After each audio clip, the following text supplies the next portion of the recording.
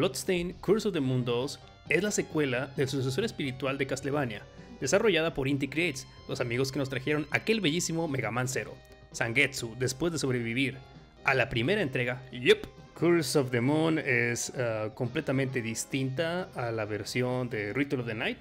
Se manejan en líneas argumentales distintas, pero eso es otra historia. En esta versión del juego tomas el rol del cazador de demonios Zangetsu. Es el all-rounder o el personaje balanceado. Dominic, personaje con mayor rango, mejores saltos y hechizos, pero con poca salud. Robert es el personaje con mayor rango, pero con menor resistencia. Y Hachi es un corgi que maneja una armadura alquimista que le permite mantenerse en el aire por periodos cortos de tiempo. Tiene una fuerza titánica y por obvias razones es el más lento del equipo. En cuanto al gameplay, es un juego de plataformas.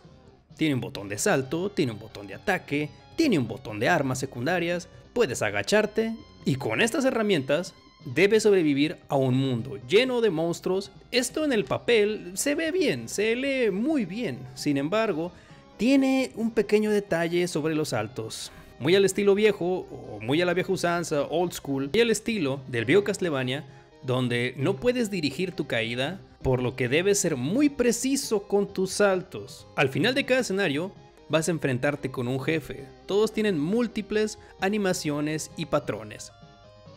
Obviamente su moderada dificultad. En cuanto a la música es grandiosa.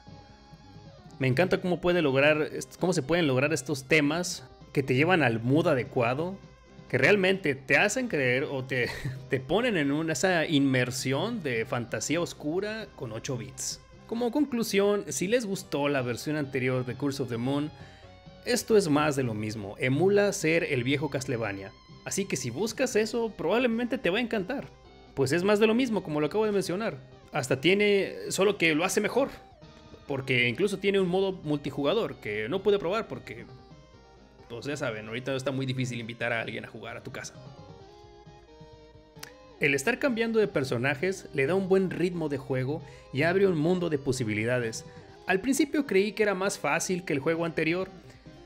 Sin embargo, a la mitad se vuelve muy complicado, más cuando eres un manco como yo. Tiene un modo fácil, pero no lo puse así porque, pues yo seré un manco y lo que tú quieras, pero tengo dignidad. Las plataformas de los últimos niveles son tortuosas al grado que yo no lo esperaba. Al final yo esperaba que el juego fuera más que el anterior y pues lo es. Tiene un poco más de agregados, tiene nuevos personajes, tiene música diferente, nuevos escenarios. Así que si buscas eso y obviamente te gusta el viejo Castlevania, lo vas a amar. Si te gustó este video, no olvides darle like. Y si quieres más contenido así, pues me puedes apoyar en Patreon. Muchísimas gracias a todos los que me apoyan. Yo soy Adrián Quirarte, conocido bajo mundo de internet como el Necio, y nos vemos la próxima.